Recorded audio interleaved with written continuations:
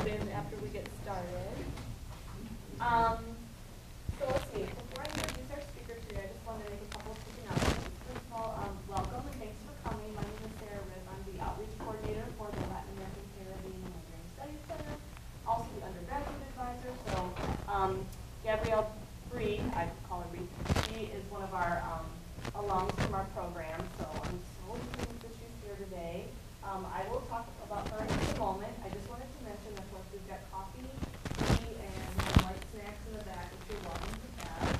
Also, over there in the corner, we have a list of our upcoming lecture series. Well, for the remainder of the semester, the lectures we have for our Tuesday lunchtime series. We also have a sign-in sheet if you're interested in being added to our listserv. We send out an event calendar once a week of all of our events and other things dealing with our region that are happening around Madison. And actually, we are collecting survey responses for all of our events, or trying to for all of our events for this semester, just to get a feel for how people are, what they think of our programming and have other ideas for how we can improve things.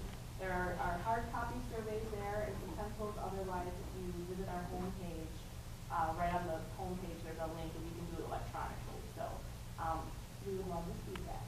So I guess I will move on here. So Gabrielle Korb is a recent graduate of our program, as well as she's a degree in anthropology and Spanish and Russian, which is an interesting mix of majors. And her plans going forward are to obtain a master's degree in Russian literature and a PhD in archaeology. So I was just grilling her before our talk about, so where have you applied to graduate school? And she's like, well, I'm just taking a little breather, so she's getting a break here before moving on to her next step in her academic career. When she was here at UW, she was a safe walker and dispatcher. She tutored Spanish for the University Housing Residence Hall. She also volunteered for the Bridge program as a partner until she left to travel in Lima, Peru. And Bree and one of our former director for Latin American Studies, Latin American Caribbean and Migrating Studies, was Ksenia Vilvija, and she is a professor in the Spanish and Portuguese department. And she and Bree worked on a Hilldale fellowship together, which was how she got involved in doing this work with Sarita at Cartonera that you're going to hear about today. So just really excited she's here, and please join me in welcoming her.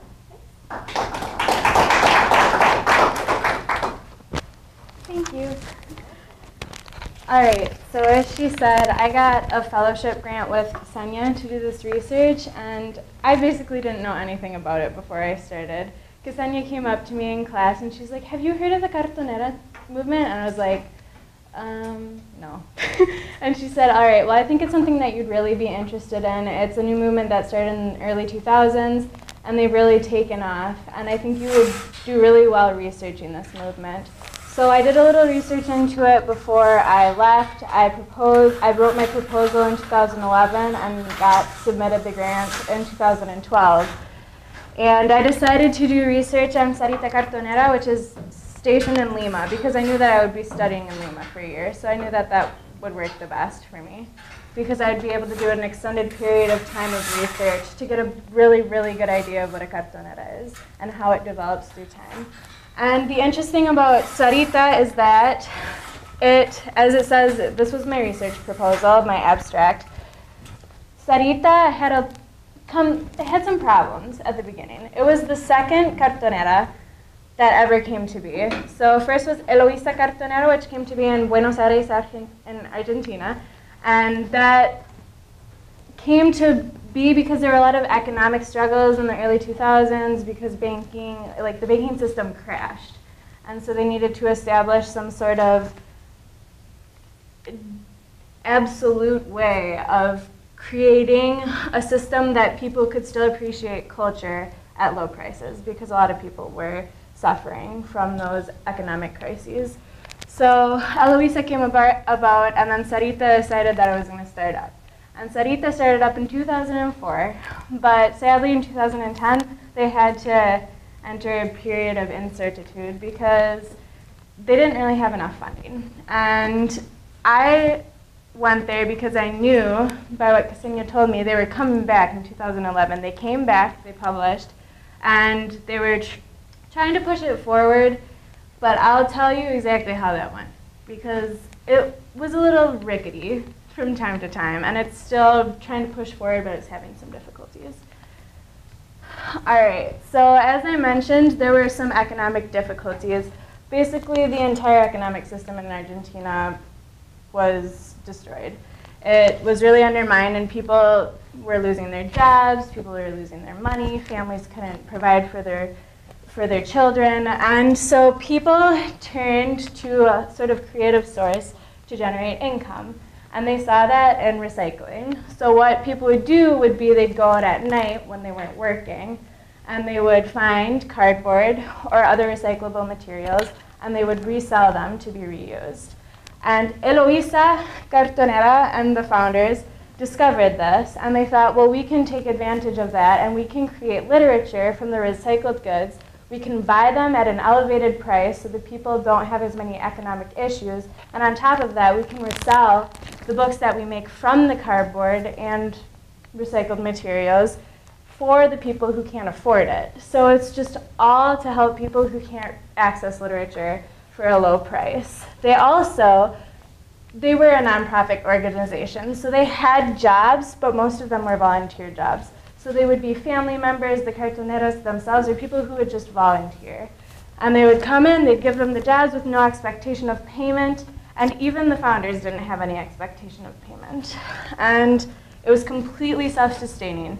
So what they made was made from the profit they got in the books. No profit, all self-sustaining, and that's how it's existed until today. And they've had over 100 published books. So I wrote here that, this is actually me who said this, Eloisa soon became a sociocultural and economic phenomenon, defying the stereotypical mold of the neoliberal publishing industry.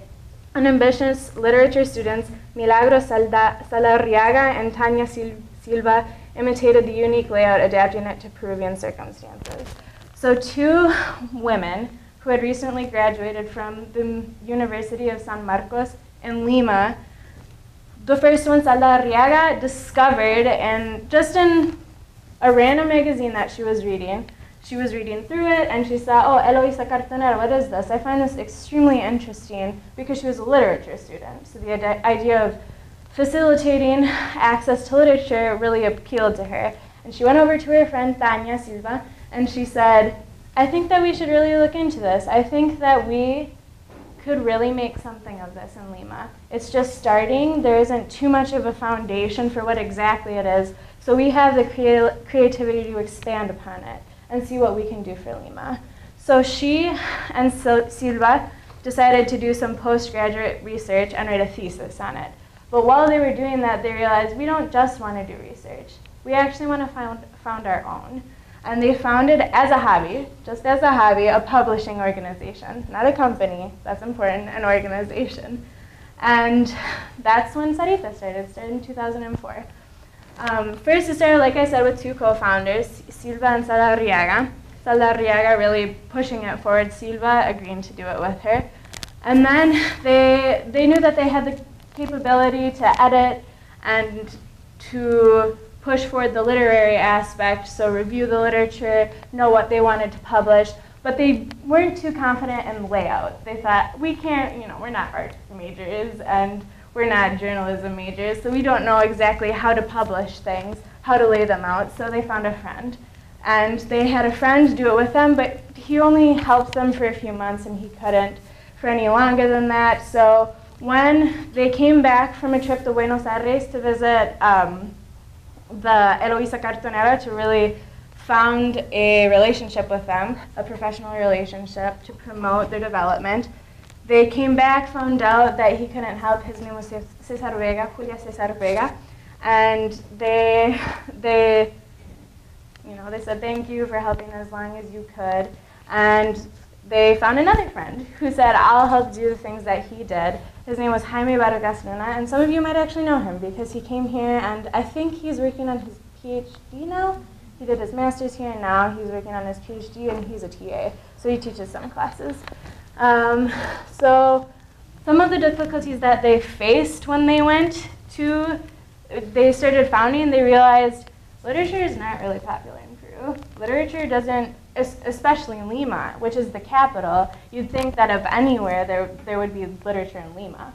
But there wasn't. And the problem with that was that in the early 2000s, in 2004, there was a favoring of publishing already known authors. So you'd have really popular Latin American and Iberian authors that they would publish because the publishing companies knew, we're going to get money for this. If we publish people that we've never heard of before, we might not get money. And we're not going to do that because we want money.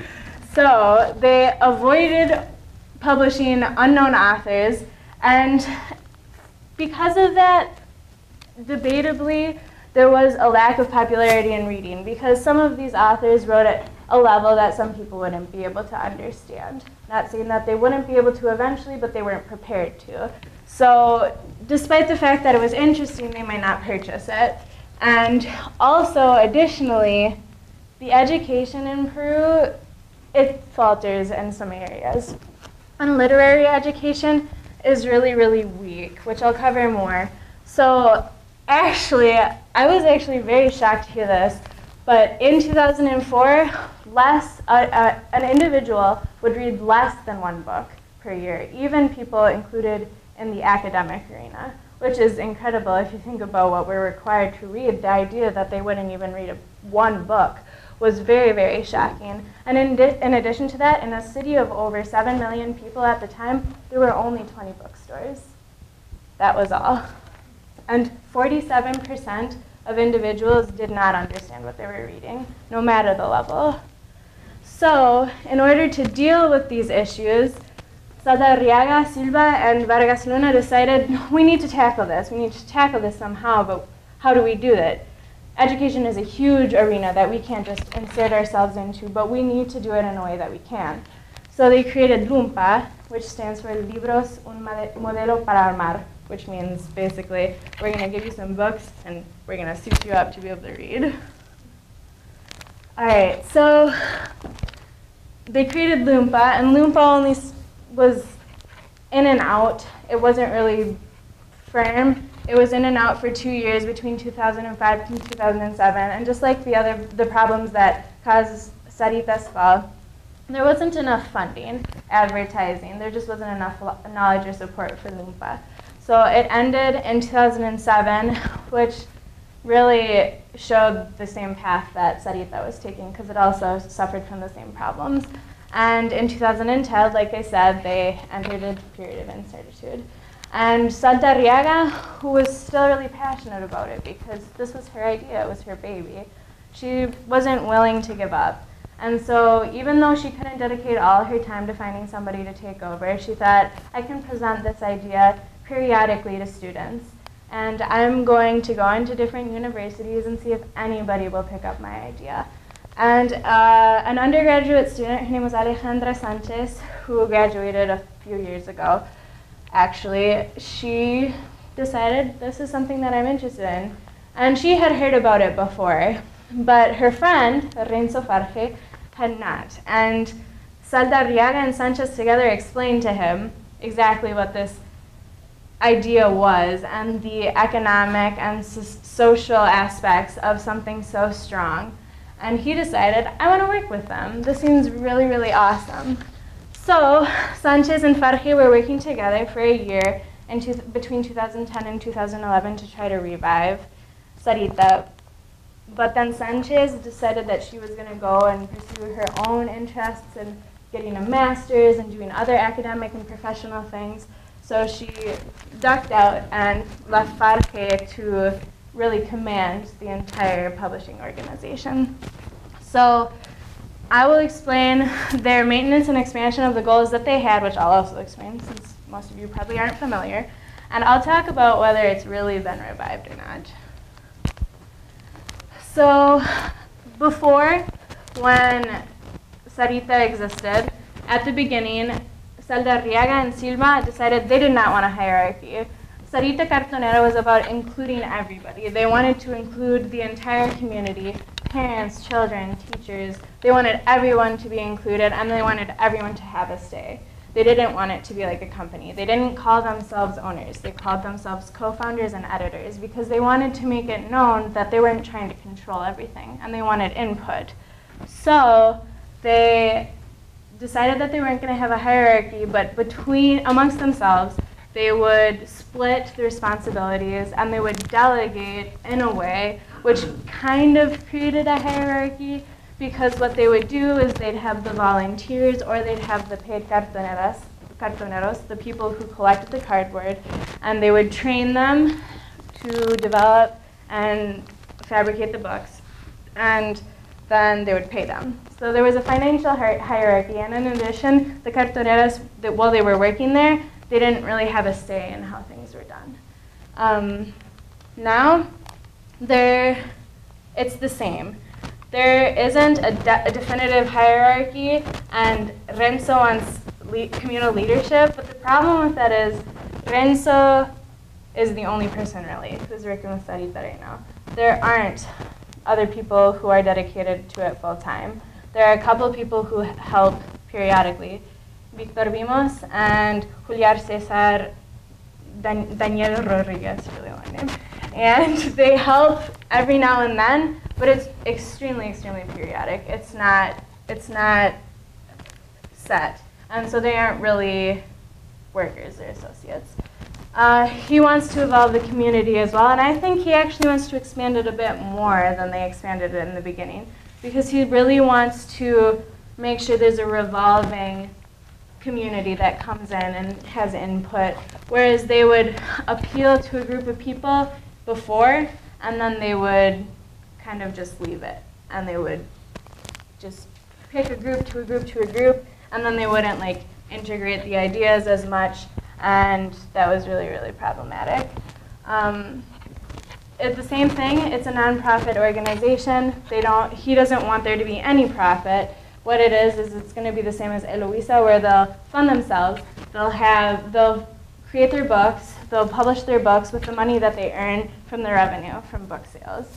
And he recognizes that some things that we're lacking, that they need, are legal and marketing hierarchy. So basically, they'll have the cartoneros in working like they did before. So the cartoneros will contribute in the way that they did, publishing the books and designing the books, but they won't have any input. But there will also be legal and financial and marketing aids. So he's hoping to eventually hire people to help him with that, to really spur it on. But again, they won't have any more control than what they have knowledge in. So Lumpa, which was really what made me interested in Sarita from the beginning, was extremely, extremely important. Lumpa was not planned at all. Sarita did not plan on creating Lumpa at the beginning. It was unplanned, but it came to be out of necessity. And like I just described, there was really no literary culture in Peru before. And they realized through their book sales, the three original co-editors, that they weren't reaching their target audience. Their target audience were the people who didn't really get to appreciate literary culture. They were the people who didn't have a very good education and the people who struggled every day to survive economically. But the problem was, because those people didn't already have a founding base for literary interest, they weren't going to take advantage of it. And they discovered that the people who were purchasing their books were collectors or students, so people who already had an interest. And they decided, we'll create Lumpa because we want to go and we want to reach out to the people who didn't really get to see the things that we wanted them to see and experience the literature that they don't ever get to see. So doing that, they realized a lot of people go to school. Most people go to school. So we can tackle this through education. And in education, there's a literary absence, like I said. And that really spawned from the fact that the Ministry of Education formed their syllabus based on a very militaristic approach, due to a very long history in Peru that I can't cover. But they were very step 1, step 2, step 3, there's no room for creativity, and you don't get to decide what you want to do. It's the basic idea of, here's the character wants this, the character does this to get what he wants, and then the character gets it, period. It's not really looking into literature. It's just seeing it from the very superficial point of view. So Lumpa wanted to create an interest that wasn't there because of this poor education. And they decided, we're going to imbue interest where it wasn't previously, because if we don't, then these people are never going to really understand what we're about. They're never really going to push themselves to reach a level that they could have never reached before. So they developed and honed a new methodology, but when I say developed and honed, I mean that very loosely, because they didn't really have experience with education. So they tried to, as much as they could, develop it and understand that we're going to research some educational concepts and we're going to try to apply them to the workshops, because we want to give workshops to instructors so they then can teach the students, and we're going to do it in a way that they can understand. So they took the methodology that they created for a few months and they presented it, their first workshop, to a whole bunch of teachers and professors. And they realized the teachers and professors are not understanding anything that we came up with because they don't understand the educational concepts. So we got to take this back to square one and we have to start all over again. So they redeveloped it the same way that you would imagine teaching to someone who has no experience at all.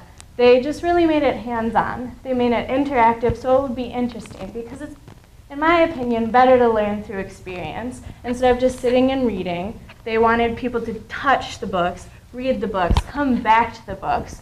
So what they did was they would have a small book for the workshop. They'd have the teachers read it together. Then each teacher would take a character and they'd draw the character, how they appeared to see the character in the book. And then after they were done, all of the teachers would come together and they would compare what they had. And they'd explain why they thought the character looked like this, their personality, their physical traits, what they did in the book that made them see them this way. And if they had disagreements, they'd go back to the text and they'd discuss it. So it really gave this idea of interacting with the text instead of just being a spectator and having no say. It really allowed them to develop creatively the ideas of what literature really meant.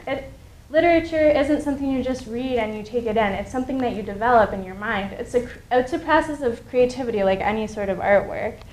And they wanted the teachers to understand that so the teachers could pass that on to the children. So that's exactly what they did. They were teaching instructors because they recognized that if they just taught students, the students wouldn't be able to spread it. So the instructors, year after year, would be able to spread this. And they created associations with specific schools, one called Colegio del Mercedario, and they worked with it for a few months, and they saw the program implemented, and it worked. And the students became interested. The students developed their own books. Instead of just drawing people, I was going to say personajes, which is Spanish, but they would draw characters, and then they would develop their own books afterwards. And they became so interested that they implemented a 15-minute reading session before school, which is something that the students wanted. It was a student's idea, and that's a really, really big deal to have students take that initiative.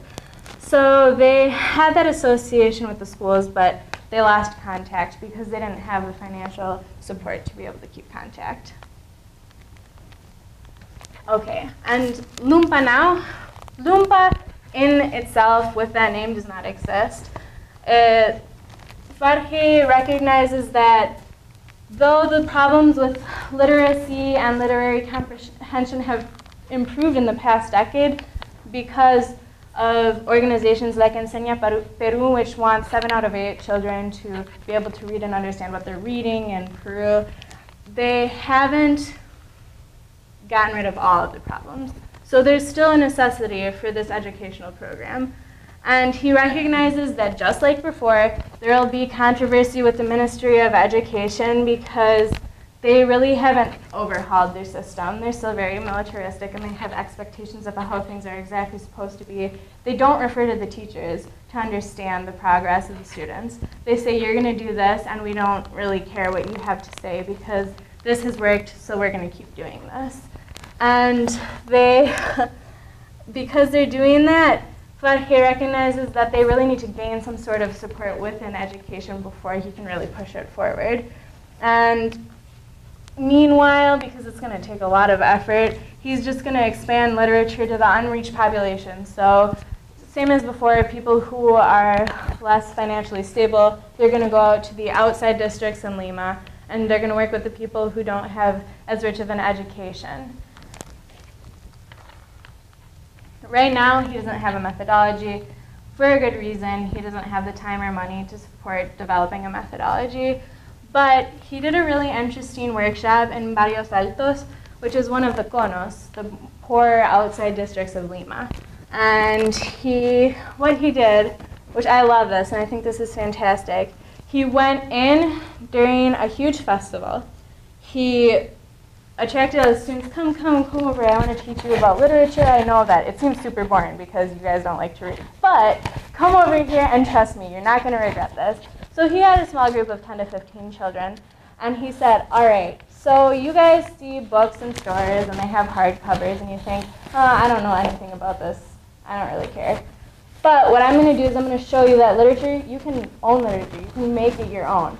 So what they did is they went out and they found recycled goods themselves. They found cardboard, they found plastic. And when they went back to the workshop, a table, they created these little dolls of all the recycled goods that they found. And each child created a doll, and from that creation, they wrote a story.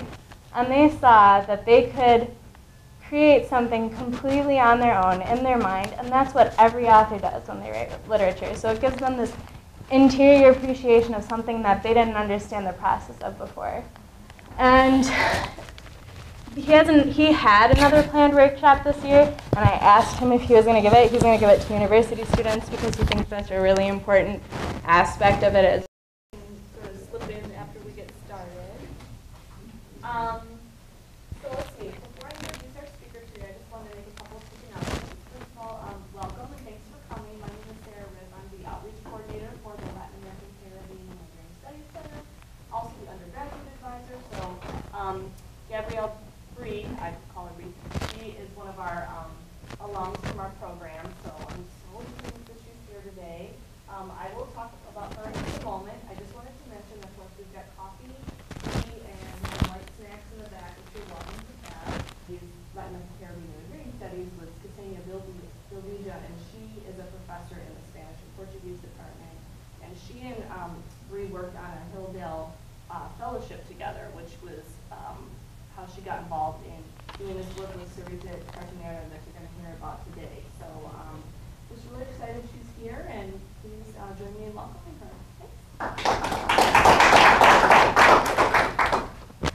Thank you.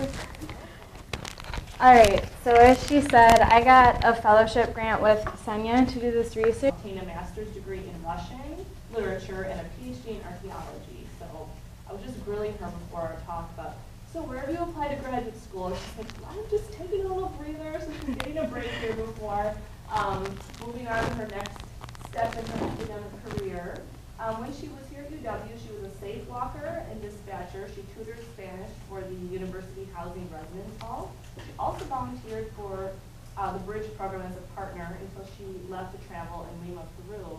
And Bree and one of our former director for Latin American Studies programming and have other ideas for how we can improve things.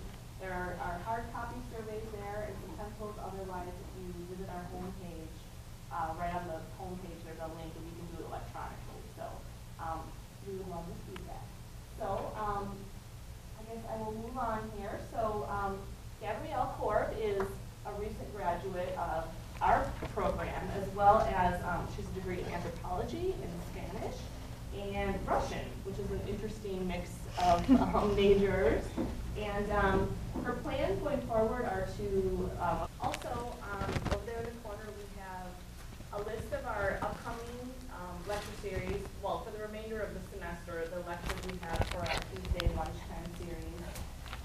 We also have a sign-in sheet if you're interested in being added to our listserv. We send out an event calendar once a week of all of our events and other things dealing with our region that are happening around Madison. And lastly, we are collecting survey responses for all of our events, or trying to for all of our events for this semester, just to get a feel for how people are